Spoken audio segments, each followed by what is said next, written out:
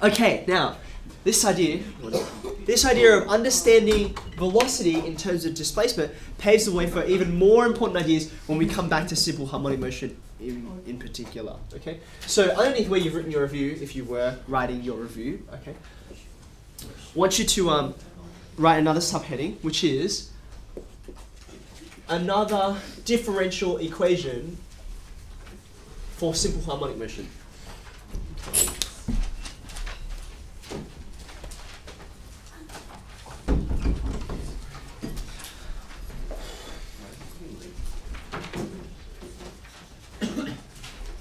Okay, now, I'm going to introduce it the way I introduced it before, which is to show you how this works in a general situation and then bring it back to simple harmonic motion, okay? So, here's what we're going to do. You've got here, right, velocity in terms of displacement. I want to get acceleration in terms of velocity. Acceleration in terms of velocity. How do I do that? Well, I want you to remember, what is acceleration? Right? As a derivative, it's the first derivative of this function. Is that right? Does that make sense? It's the second derivative of displacement, but it's the first derivative of velocity. Okay? So I can write it in these terms. Now, you'll see this in all the textbooks. I find it slightly maddening. I'll tell you why. We've shown you, right? I've shown you that you can have things in terms of x and dots, right? X dot and x double dot, right? And an alternative way to explain that or to write it is to call this v for velocity and this a for acceleration, or apple, depending on your mood. But this mixes up the two, which I find very frustrating. It's like, we'll just use one scheme or the other. I know why they do it. It's because writing dx dot is just as confusing, frankly. So that's why you're going to see this a whole lot, but try not to get confused, okay? So what we've got is dv on dt here, right? I'm going to use the same trick that I did here, but kind of in reverse, okay? I want to think about this in terms of chain rule. How do I get this in terms of x, right? Because that's what this idea here was, right? Well, think about this. dv on dt is kind of like, it's what happens after you've done chain rule, okay? You had two derivatives before, and the chain rules cancelled, and then out came one nice derivative, okay? What would be the preceding line?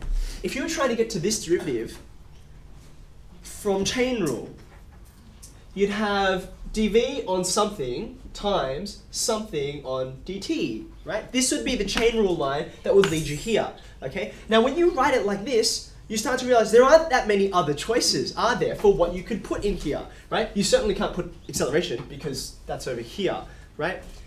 Instead, your only other alternative is displacement, right? Okay, so how did I get this line? Going from here to here, I was trying to think about reversing chain rule. That's how I arrived at this, okay? The reason why I'm laboring this point is because, like I said, textbooks, they will show you this series of steps, and it's kind of like, why do any of the steps connect to each other? What's the point? What are we getting at, okay? I'm trying to end up at another differential equation for simple harmonic motion, okay? And this is the path that I'm going to go. Now, have a look at this. This is x double dot, right? By introducing chain rule in here, right? I've got this over here, dx on dt, but I know what dx on dt is, right? That's just velocity, isn't it? First derivative with respect to time, okay? So this is actually this. I've moved him over there, okay? So look at him for a second. What does this mean? At this point, this is acceleration in terms of velocity and how velocity is changing with respect to displacement. That's a bit confusing, but okay. So I'm going to go one step further. I want to get this just in terms of velocity, okay? So this v here, okay? I'm going to do another step of chain rule, but it's going to be a bit confusing, all right? I want to get rid of this dv here, this dv. How will I do it? I can do chain rule on this, can't I? I need an on dv somewhere, right? Times dv on dx. That'll do it, won't it? Okay, because these dv's will cancel. How do I put it in there? Now I have a couple of choices, right?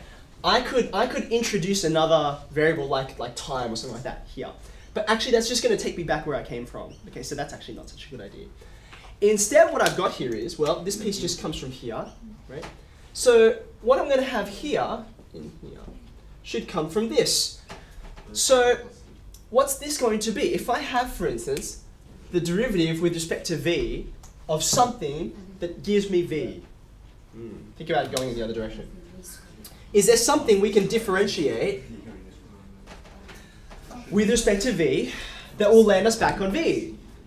And the question we're asking is, what's the primitive of v? That's what a primitive is, right? Something that if you differentiate it with respect to that, you'll get this back. And the answer is, it's half v squared. That's the, well, that's one of the primitives, isn't it? Okay? Because if you differentiate this, the 2 comes out the front, the power reduces, and there you are. You get v. Okay?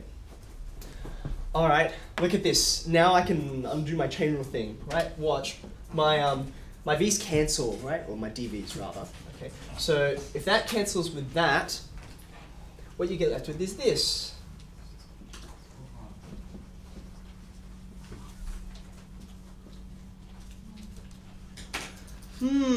Have a look at this. So this is a bit confusing, okay? What does this mean? What does this mean? This is about acceleration in terms of velocity. Acceleration in terms of velocity? Hold on a second. This is everything in terms of time. So that means if you can tell me what time you are, right, then I can tell you where you are, how fast you're going, and what force is acting on you.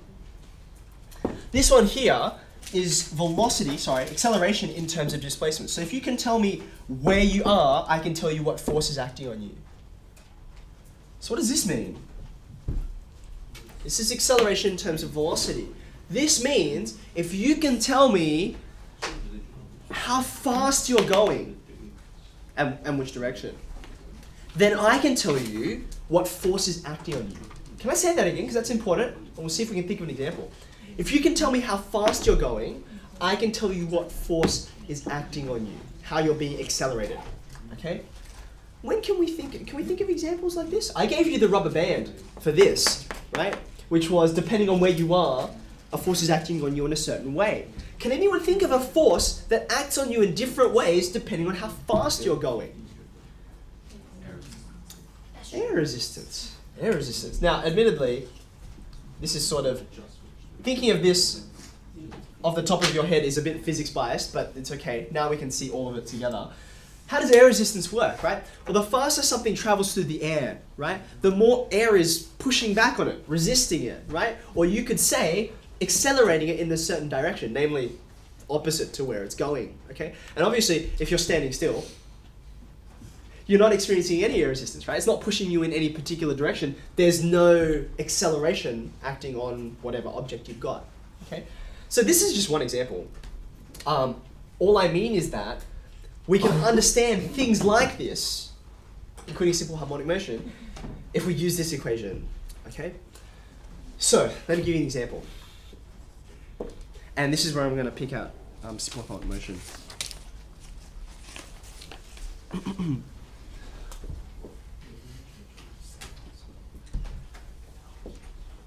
Okay, you can recognize this as simple harmonic motion, can't you? Okay, it fits this equation here, right? So it's very simple. The center of motion is the origin, right? Because it isn't this kind of equation here. And you can read off that n is 2. N is 2. What does that mean? Do you remember what n signified in our original equations over here? It was period, wasn't it? Right? Do you remember that? Because where did these equations come from? They came from these kinds of examples. That's where n was. Do you remember? And so when you differentiate successive times, that's how the n comes out the front because of chain rule, right? Okay, so from this equation, you can already see, not knowing anything else, the center of motion is the origin, and you can tell me something about its period. Namely, well, if n equals 2, what is the period? How do we do period? Do you remember? It's 2 pi on n, isn't it? 2 pi on n. So the period of motion is pi seconds, okay? So this is really cool. When you know these kinds of things, right, the reason we're developing these is so that off this, you can read things off really quickly, okay? You can know things about it even without doing any differentiation or calculus or anything like that, okay? All right, now, how am I going to use this result, right? Watch. I've got acceleration in terms of displacement, right? Well, if I have acceleration, then I can have velocity.